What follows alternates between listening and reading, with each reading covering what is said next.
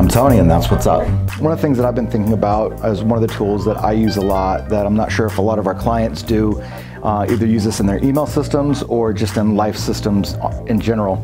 And having refined those, it just makes the communication more clear.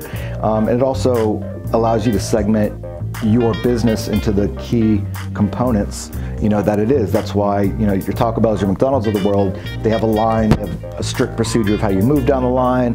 Everything's timed for max efficiency. If you don't think that that's hugely important, then I might welcome you to revisit your goals a little bit and see if you're not hitting them as quickly as you want to.